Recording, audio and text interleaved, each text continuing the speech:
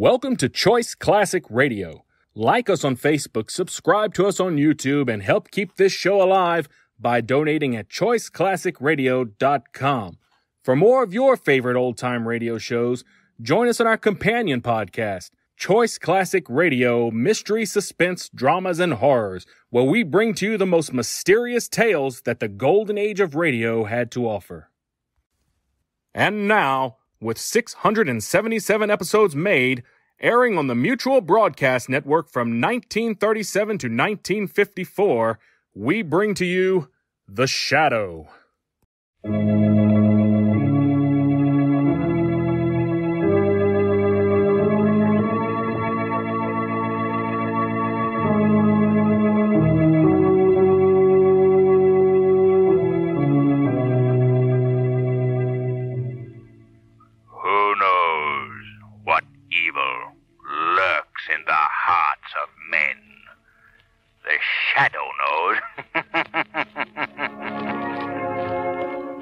The thrilling adventures of the Shadow are on the air, brought to you each week by the Blue Coal Dealers of America.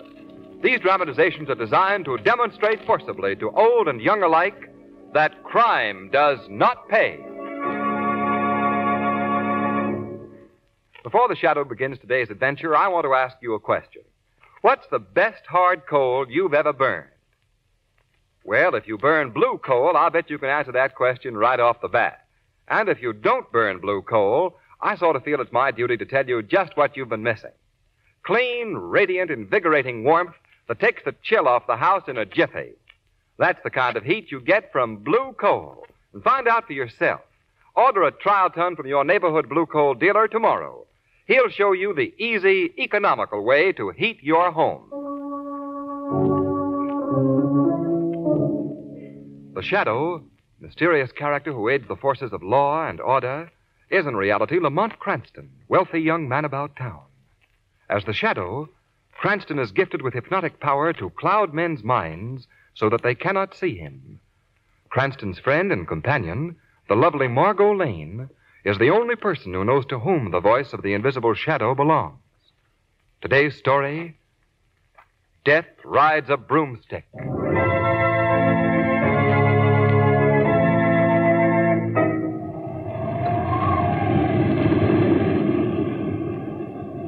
Light, Doctor? Yes, please, Miss Lane. Would you hold the lantern a little higher? That's it. I'm trying to be as careful as possible, Mr. McCaffrey. I understand, Doctor. Go right ahead. Mr. Cranston, would you hand me those bandages now, please? Surely. Here you are. How is he, Doctor? I'm just dressing the wound now, Commissioner. I think we ought to learn just what this is all about. But, Commissioner, he's not in any condition to talk now. I'm all right, Miss Lane. I'll explain everything right from the beginning. Then it'll all be very clear. Well, would you mind propping me up a bit, Doctor? Not at all. There you are. Thank you. My family, the McCaffrey clan, is an old family. And like many old families, there are many things in our past that we'd like to forget. Among them is the fact that many years ago, 1741 to be exact, my great-great-grandfather, Thad McCaffrey, chieftain of the clan McCaffrey, officiated at the execution of a woman condemned to be burned at the stake on a charge of witchcraft.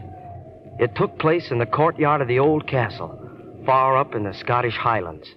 And as the story goes, everyone in the township...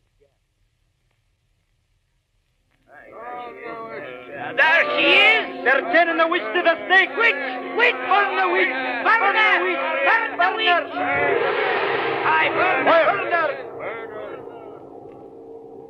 Be it known to all that this woman, taken in the practice of black magic and known to be a sorceress in league with the powers of darkness and the evil one himself, is this day to be burned at the stake, that her remains may not be buried in hallowed ground, nor may any offer prayers for the peace of her soul.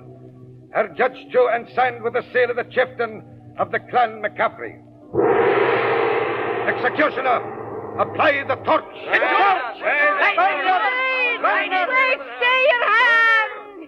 If I am to die for my witchcraft, then is the clan McCaffrey to feel the power of it. This day I curse you, McCaffrey, with a dying curse. I give you 200 years from this day. And in the second month of the second century from this date, every male who bears the name of McCaffrey shall die a horrible death. By the end of that month, there shall be no man living with the name or the blood of McCaffrey. This I promise. Enough. Apply the torch. The curse! Apply the torch. The curse is on you!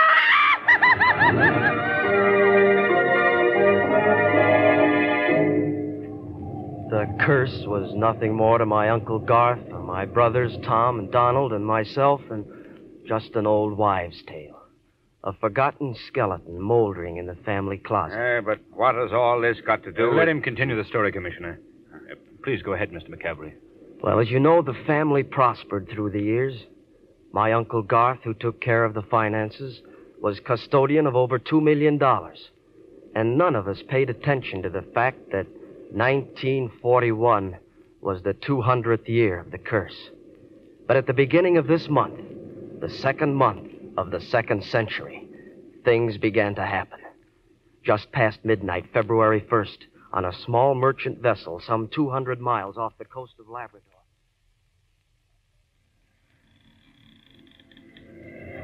Our mate, snatched from the prime of life, whom we must leave behind us buried in a sea grave, shall hold a place in our hearts forever.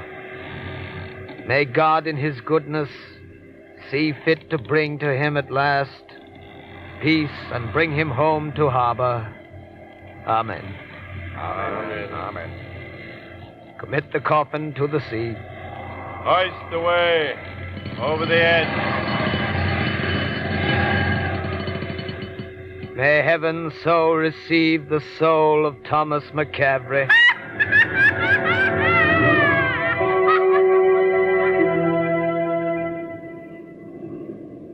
He was the first to die.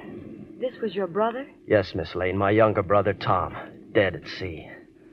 I remember the night that I received word of his passing. Without knowing why, I found myself looking at a calendar. And for the first time in my life, I gave serious thought to the family curse.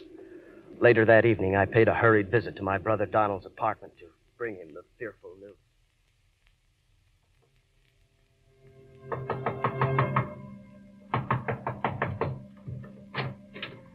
Oh, Jamie, come in.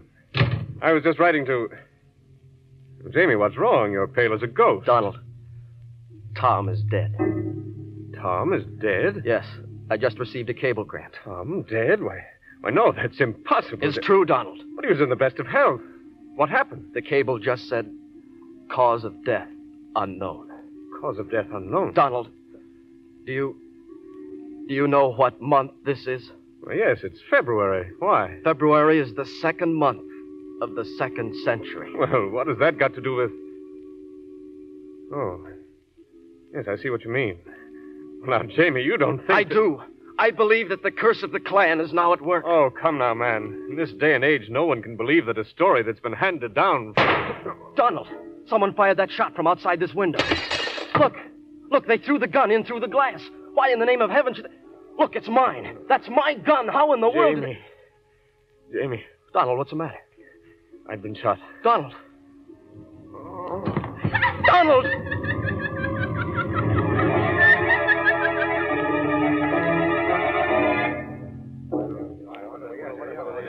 James McCaffrey.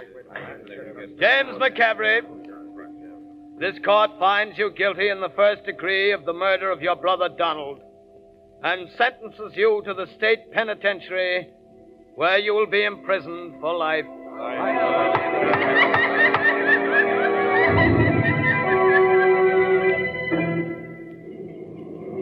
Say, officer, it's pretty stuffy in here. Would it be asking too much if we went out to the observation platform? You know, just for my last fresh air as a free man. Well, okay, McCaffrey. But no funny stuff. No funny stuff. Come along, then. But remember, you and me are going to be closer than Siamese twins till we get to the big house. I could hardly forget it with these handcuffs on. Oh, boy, that smells good. Cigarette? Thank you. Tell me something, will you? What's that? What come over a young guy like you to bump off your own brother? I didn't kill him. Now, look, Buster, you aren't talking to the judge now. You were found with your gun in your hand. The door locked, and you were trying to smash your way out the window. What does that look like, a tea party? I repeat that I didn't kill him, so don't ask me any more questions, please. Okay. Have it your own way. Good evening, gentlemen. Evening. It's lovely weather, isn't it? The days are getting longer. I'll have time to put around in my garden before the light's gone. You fond of gardening? No. It's excellent for the health. Yeah, I know. I specialize in hydrangeas. You like them? Yes and no. Oh, it's a beautiful flower. Last season they didn't do well for me at all at first. No? No, I used some of Dr. Webb's silica extract on them, and you know what? No, what? There's a gun in my left-hand pocket that's going to blast a hole right through your midsection any second now. What? Yes, so I'll just bet you're going to be a good boy and unlock those handcuffs, aren't you? I don't get you. Unlock them. Sure, okay. Say, who are you? They call me the Smiler. Well, what's this all about? You'll find out after we're off this train, Jimmy. Now, over the side with you.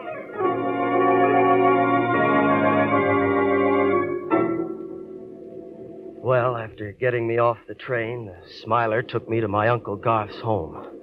Oh, but I guess, Lamont, that you and Miss Lane know the story from there on. Yes, Jimmy. Margot and I were driving out to your uncle's. Margot was asking me why I had to... Lamont, will you tell me why you picked the dead of night to pay a call on the McCavery mansion? Well, Margot, I thought old Garth might need a little cheering up. This trouble between his nephews has hit the old boy pretty hard. Wait, this looks like the turn here. Yes, I remember those big stone gates. Lamont, is that the McCavery mansion? That Karloff Castle? Yes. Old Garth lives there all alone. I wouldn't say that. What do you mean? He must have any number of ghosts to keep him company in that weird old place. It is a bit spooky looking, isn't it? That's an understatement. Well, here we are. Yes, here we are. Shall we put our sheets on now? Now, Margie, you're going to like old Garth. He isn't like his house at all. Well, if he is, I'm going right home. Gee, Lamont, it's so dark I can't see a thing. Well, just hold on to my arm. Front door's right over here. How are you finding it? By the Braille system? Uh-huh. Here we are. I don't see any lights on in the house. And Garth's rooms are upstairs at the rear. Oh. Yeah, it's enough to wake the dead, I guess. Lamont, could you possibly use a more cheerful figure of speech? Old Wellesley, the butler, is usually very prompt in answering the door. I don't understand what's keep... Oh. Good evening. Is that you, Wellesley? Who? Is that Mr. McCavery? McCavery? I'm sorry I can't see you. It's so dark. Who did you wish to see? Mr. Garth McCavery. Sorry, but there's no one here but me. And, who are you, may I ask? I'm known to my friends as the Smiler. Well, this is the McCavery mansion, isn't it? No, I'm sorry. I imagine you've lost your way. You've gotten mixed up. Good night. What in the blaze... This is the McCavery mansion. I've been here dozens of times. But, Lamont, why should that Wait a man... minute. If this is the place, there'll be a little family graveyard just within a clump of trees near the car. Uh-oh, here we go again. Let's do a little deducting. If we're looking for a graveyard now, I hope we are in the wrong estate. All in all, this has been a fine night, what with... Lamont, you were right. There's the graveyard. Yes, of course. I knew this was the place. Look. That grave in the middle, the one with the big stone, it's all dug up. Yes, so it is. So it is. Margot, I'm afraid we've got a flat tire. What are you talking about? We've got a flat tire, and we're going to ask our rude gentleman friend to let us use his phone. We're going to get into that house at once.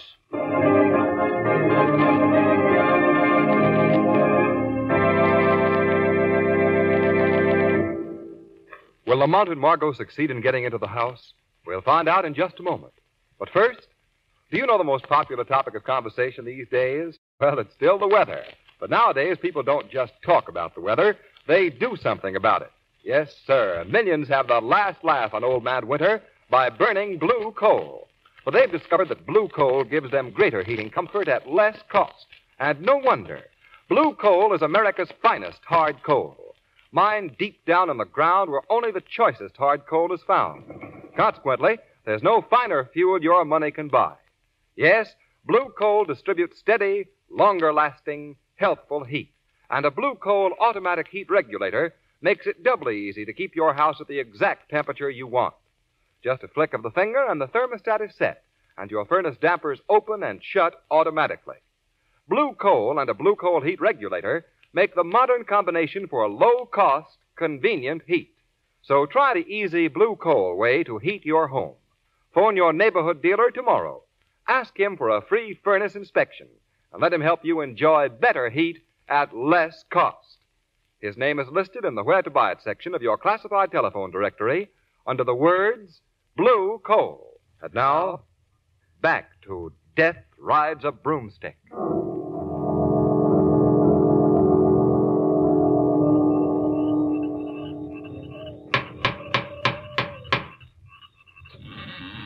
Oh. Yes? I hate to bother you again, old man, but my left rear tire's gone flat. I wonder if I could use your telephone. Haven't you got a spare? No, I haven't. You're sure of that? Quite sure. I'll come in. Thank you. Go ahead, Margot. All right. The phone is... I know where the phone is. How do you know? I'm gifted with a sixth sense. Yes, everyone tells him that he's psychic. Well, he's most fortunate. You say that you're known as the Smiler. Is that because you're always so cheerful? I'm afraid your humor is lost on me. I must get back to my work. Lamont, what do you suppose his work is? Something very grisly, no doubt. Operator, hurry with that call to Commissioner Weston, will you? I'm ready with it now, sir. Oh, put him on. Hello, Cranston. Good evening, Commissioner. What's on your mind? Well, Margot and I are out at the McCavery mansion, Huh? and... McCavery Mansion. You mean Garth McCavery's place? Yes. Is he there now? No. We just received a note about him here at headquarters. Well, what about? He's just been kidnapped. What? Yes, the note says Garth McCavery is not coming back. The McCavery curse is working again. Signed, the Smiler. Signed what? The Smiler. The Smiler? Why, he's... Sorry, Mr. Cranston. You must have a bad connection. Yes. Yes, indeed. And, let me compliment you on your marksmanship. Thank you. Now I'm afraid I must persuade you both to stay here for the evening. What's that? That flat tire that you haven't got will make it quite impossible for you to return to town.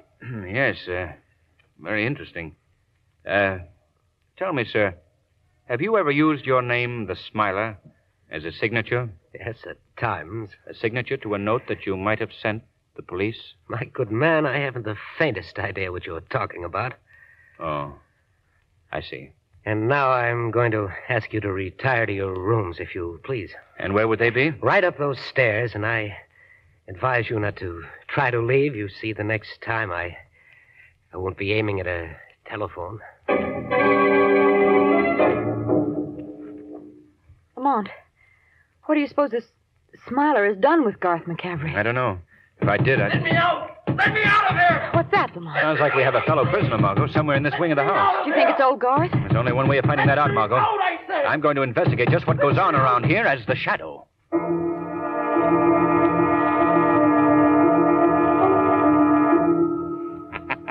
What was that? Who's there? What are you doing here, James McCavery? I'm being held here, a prisoner, but who speaks to me? I am a friend. I'm here to help you. How did you get here? I escaped from the train that was taking me to the penitentiary. How? I was helped by the man who later brought me here to my uncle's home. Was this man the Smiler? Yes, he was. Is he the one who locked you in this room? That's right. Why are you being held prisoner? I don't know. Do you know where your uncle is? I believe so. He's been kidnapped by a gang of murderers. How did you learn that? I overheard the Smiler speaking on the phone to the men who've taken my uncle away. Did he happen to say where they might have hidden him? Yes, at least he mentioned the name of the Sailor's Roost. It's a tavern out on the seacoast. Say, wait a minute. Maybe these kidnappers are the same ones that killed my brothers. If I can rescue my uncle, perhaps I can prove my own innocence. Don't worry, Jimmy. If you're innocent, the law is on your side. But how can I get out of here? I think I know a way. Just continue to shout and pound on the wall. The Smiler is bound to come in here to silence you. Then I'll take care of the rest. All right, let's try it then. Let me out of here! Let me out of here! Keep it up. Okay. Let me out of here! Let me out of here! Just a minute, young man. I'm going to have to... Get his gun, Jimmy. That's it. In the next room, Margot Lane and Lamont Cranston are being held prisoner. Release them and take them with you. They may be able to help you prove your innocence. All right, but to whom do I owe my thanks? Who are you? I and the shadow.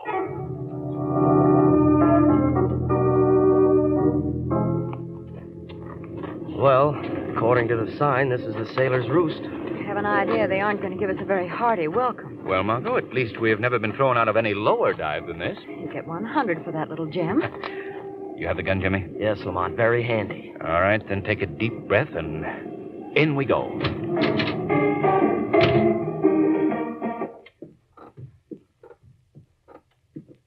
Nice-looking welcoming committee. Yes. Chummy-looking group of cutthroats. Where do we go? Straight ahead to that back room. Follow me. All these hoodlums are watching every move we make. I know it. All we can do is Wait hope... a minute. Where do you think you're going? Why, we thought we'd have a drink back there. You'll have a drink in here, buddy. There's more room, and it's nicer for a lady.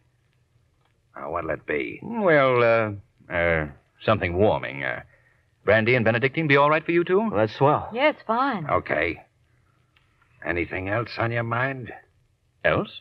Yeah. Else. Well, only that we're looking for someone. Who?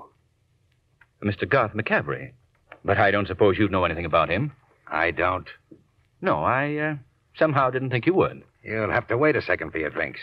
I've got to get some Benedictine in the back room. Oh, interesting chap. Isn't he? And what's more interesting is that right behind the bar there are at least 6 bottles of Benedictine. He wouldn't be notifying someone that we're here, would he? James, I think he would. Well, we're certainly the object of all eyes.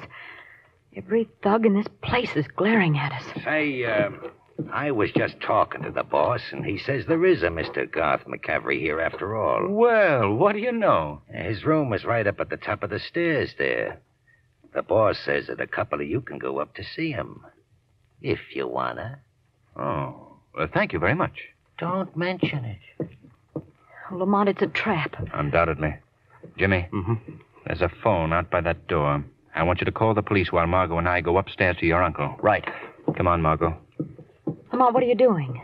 I'm putting a brand new shiny nickel in the piano. We who are about to die salute you.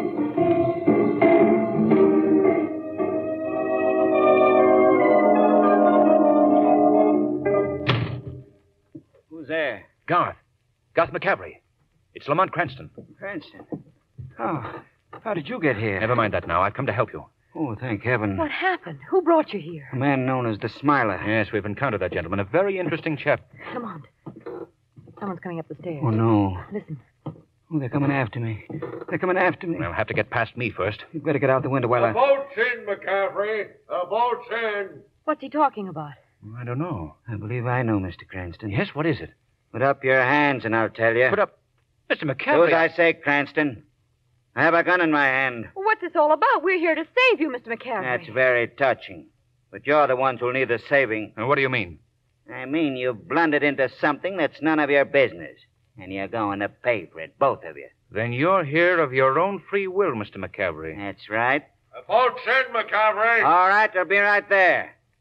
That boat has taken me to a tramp steamer that's anchored in the harbor. But what is your purpose? My purpose is in the black valise there in the corner. That bag contains all of the McCaffrey millions, carefully converted into cash. Oh, I see. What is it you see, Mr. Cranston? I see now that you are the murderer of your own nephews. Excellent deduction. But it's come too late. What's that? It could be the police, brought here by your nephew James. James? But he's in my house, a prisoner. You're wrong. He's right downstairs in this building. How did he get here? By the simple process of our bringing him with us. Lamont, the police... Jimmy! Uncle Garth, you're safe. Look out for him, Jimmy. What do you mean? He means I engineered your escape from a term of life imprisonment so I could personally give you a quicker death. Death from this gun. You don't mean that, Uncle Garth. Yes, he does, Jimmy. That's why he had the Smiler help you escape from the train so that you, the last to be killed, could never talk, even in a prison cell. No. Lamont, that explains the open grave we saw. It was to be Jimmy's grave. I can't believe it. No? Then perhaps this'll convince you. Jimmy, look out! I think you've done just about Get enough. away from him, unless you want the same thing, both of you. Where are you going? After bidding you both a fond farewell, I'm using this window as an exit to my motor launch. The police are covering this building. They'll spot you. I'll chance that. Come back here. You'll never make it. Yes, I will. Lamont's throwing a searchlight on this window. Yes, so I see. McCavery! McCavery! You're right, Cranston. I thought I was a little too smart.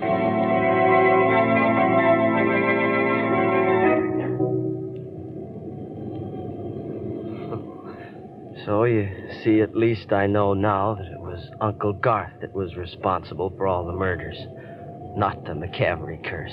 Of course, Jimmy. You know, it's funny. It seemed for a time as if the witch's words were working out, didn't it? Ah, but of course that's nonsense.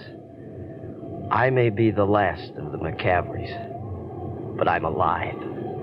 And the second month of the second century ends tonight. So it really was just an old wives' tale. Is it a bad wound, Doctor? Yes, I'm afraid it punctured the heart. Just a skeleton in the family closet.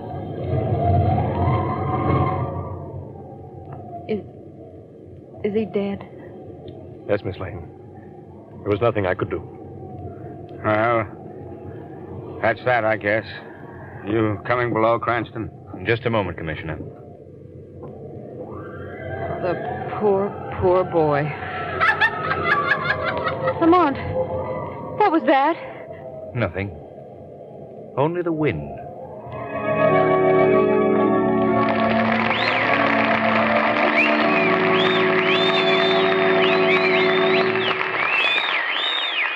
And now, before the Shadow gives us a thrilling thumbnail dramatization from real life, here's John Barclay, America's home heating expert.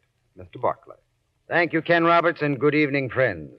Extra money always comes in handy, doesn't it? Well, you householders can save yourselves extra money just by taking a few simple precautions during this blustery weather. For instance, if your house is on a hill, protect the windows on the north side with storm sash and weather stripping. Another sound idea is a storm door on the outside of your regular front door. This way you'll save yourself money because you'll be burning less fuel.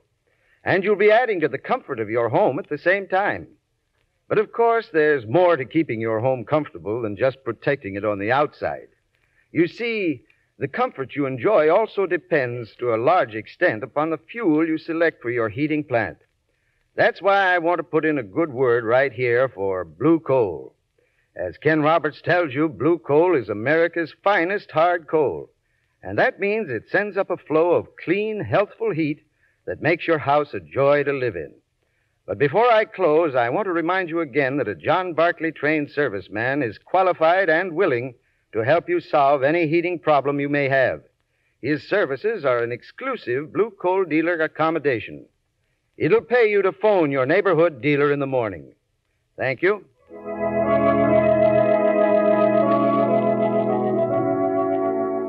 Today's program is based on a story copyrighted by the Shadow magazine.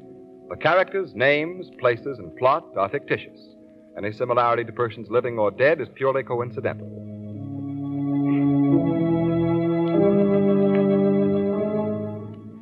And now, fresh from the records of the Pennsylvania Quarter Sessions Court, we bring you conclusive proof that crime does not pay. The defendant, Robert J. Boltz, a financial counselor, stands accused of defrauding his clients of more than $1 million. The plea, guilty. Philadelphia, Pennsylvania, February 24th. Robert J. Boltz sentenced to from 20 to 40 years in the Eastern Penitentiary. Crime does not pay. The Shadow knows. Next week, same time, same station, the Blue Coal Dealers of America bring you an adventure in which the Shadow risks life and limb in a daring battle against the forces of evil. So be sure to listen. And be sure to phone your friendly Blue Coal dealer for greater heating comfort at less cost. This is Ken Roberts saying, keep the home fires burning with Blue Coal. That concludes today's episode. We'd like to thank you and remind you to donate at choiceclassicradio.com. Remember, your donations make episodes like this possible.